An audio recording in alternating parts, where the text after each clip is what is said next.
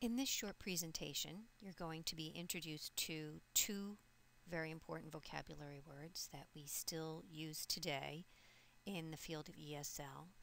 They originated with Gordon Pask's conversation theory of second language acquisition. The first one is negotiation of meaning. This term means that both conversation partners must participate to the best of their abilities to keep the conversation going. They need to understand what they are talking about, and they need to make the conversation grow and continue just as native speakers would. The other important word I want you to understand is scaffolding, which means that one conversation partner helps the other conversation partner build the conversation.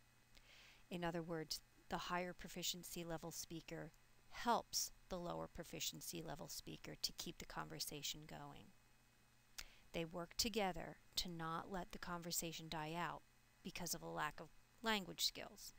This is done by the higher proficiency level speaker rephrasing what was said or asking questions.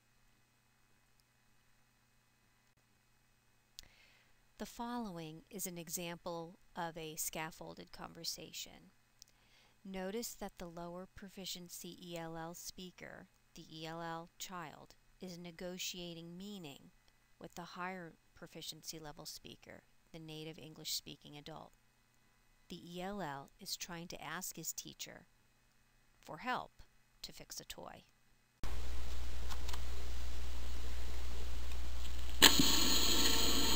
Hi, Takahiro. Broken. Broken?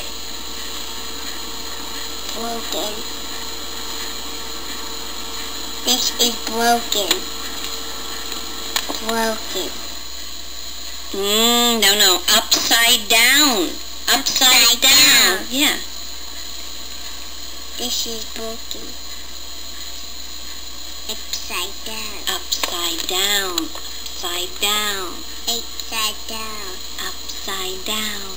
Upside down. Yes, upside down. Very good.